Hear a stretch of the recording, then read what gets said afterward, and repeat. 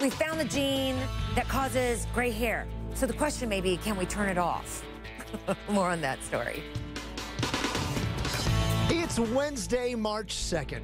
Another hour of Morning Express starts now. Here's Robin Meade. Okay, good to see you. So Republican presidential candidate Ted Cruz picked up a fourth Super Tuesday side. Hillary Clinton has a commanding lead over Bernie Sanders. So Marco Rubio continued taking some jabs at Trump last night. Is that working, or is it confusing his brand? More on that in a few. Are going to examine debris possibly from missing Malaysia Air Flight 370. Authorities say that a piece of a Boeing 777 has reportedly washed ashore in Mozambique. Now, this happened over the weekend, and that is the same type of plane that disappeared.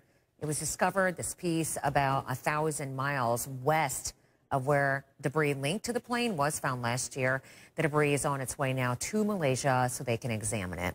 A tornado left Birmingham, Alabama last night. 4 people were injured. The FBI admits it made a mistake in how it handled the San Bernardino shooter's iPhone. FBI Director James Comey says that the agency shouldn't have asked investigators to change the phone's password. Well, new this morning, the Wall Street Journal says that Apple is right. How so? Jen has that for you. That's still to come in this hour. After spending nearly a year in space, been born with the birth defect often linked to Zika.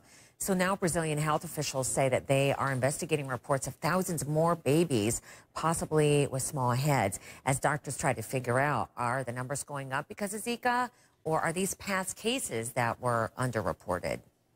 Alrighty, 12 minutes past the hour. Hey, brand new this morning, Royal Caribbean's Anthem of the Seas is now back at port after again having to dodge bad weather and dealing with Lee Crabb for her twin. No, you're talking about the person that you love in the military. And then if you want to leak that video, and maybe it's their picture, then I'll show that on the air as a salute. Oh, good idea, right? So at Robin Meade or Facebook the show. All right. Everybody say hallelujah that there could someday be a cure for gray hair.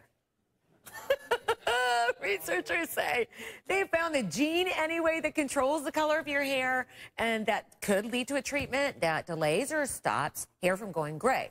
Now, the same study also found there's another gene that controls whether you get a unibrow. Baseball's commissioner suspended a Yankees player. 30 games, we're talking, for an alleged domestic violent incident. But Andy notes the guy was never charged in the case. Good morning. Hey, have you noticed the jokes or the one-liners that Marco Rubio has been throwing around for the last few days? Late Late Show host Stephen Colbert noticed and put together some of the memorable ones. Well, Rubio's victory last night in the state of Minnesota was his first primary win. You know, the Wall Street Journal is stepping into the fight between Apple and the FBI over cracking into the iPhone of the San Bernardino shooter. The paper published its editorial this morning, and money expert Jen says it came down squarely on Apple's side. So right, he said.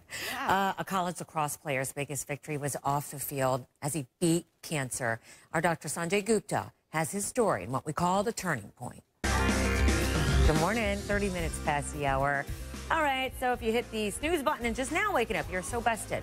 In the headlines, a key hearing for Bill Cosby's opponents were plotting how they could take him down. A group of anti-Trump Republican strategists, we've learned how the conference call yesterday with more than 50 GOP donors and power brokers. And CNN's Jim Acosta notes that the Republican establishment prefers Marco Rubio. Analysts say that Clinton is changing her tactics to bring in Sanders supporters. More on that angle. That's coming up. Sports reporter Erin Andrews says that she now rigs her hotel rooms to feel safer. Well, Erin testified for a second day yesterday in her $75 million lawsuit against a Marriott hotel in Nashville. She says the hotel let a stalker book the room right next to hers. Marriott has said in part that it is committed to its guest safety. That trial, by the way, continues this morning. You can get coverage right here on HLN. You know, new warnings are coming out about a toxic waste contamination in Long Island, New York, that officials say could cause cancer. At the Ohio school where a 14-year-old allegedly opened fire during lunch. Minority Leader Harry Reid says Republicans still will not budge on considering a replacement for the late Justice Antonin Scalia.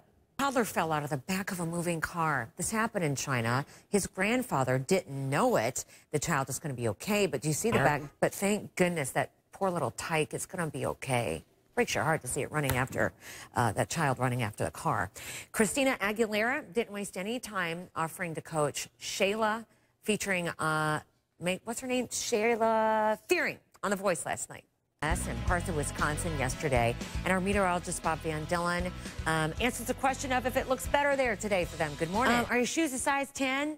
Because you can get your hands on some used stuff out of Oprah's closet. I think that's her shoe size. Melissa Knowles has more on that and what the money is going for. Good morning. Good morning, Robin. So more than 250 items. Tuesday. Police in Worcester, Massachusetts. That was amazing for them. That was amazing.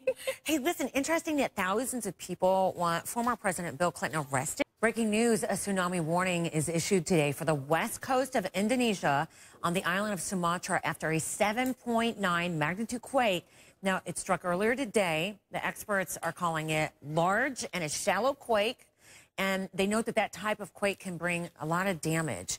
The area that we're talking about here is like 600 miles from the same region devastated by a tsunami in 2004. So obviously, we're going to keep an eye on the story for you throughout the day.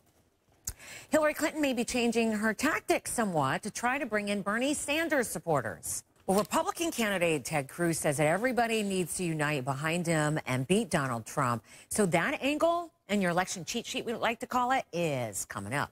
9 minutes past the hour. No tackling at practice. At least that is what Ivy League football coaches want. So Andy knows that this is a move to minimize head injuries, but I wonder how to affect how they do during the game. Astronaut Scott Kelly, his year-long mission in space, more than 20,000 people have signed a petition demanding that Bill Clinton be arrested or wherever it is that you're working, maybe the Sapphire Mine. So what's it like for you this morning? Facebook, Instagram, or tweet a picture or a video. It's kind of like share and share alike. Mornings we're all together, and no matter what it is that you're up to, you know, sometimes you just don't have enough time, but when you do, you can send that and use the hashtag MyMorningExpress. Chick-fil-A invites you to put down your cell phone, and it says if you can get through an entire meal there without it, that it has something free for you. Jen notes what it is. SEAL Team 6 apparently got to Osama bin Laden just in time in Pakistan because he was getting ready to move to a different hideout. That's from a tunnel near San Francisco has just been renamed in honor of the late Robin Williams. Sheepdog in Napa, California just set a state record for the largest litter of puppies. Stella's her name. She gave birth to 17 pups.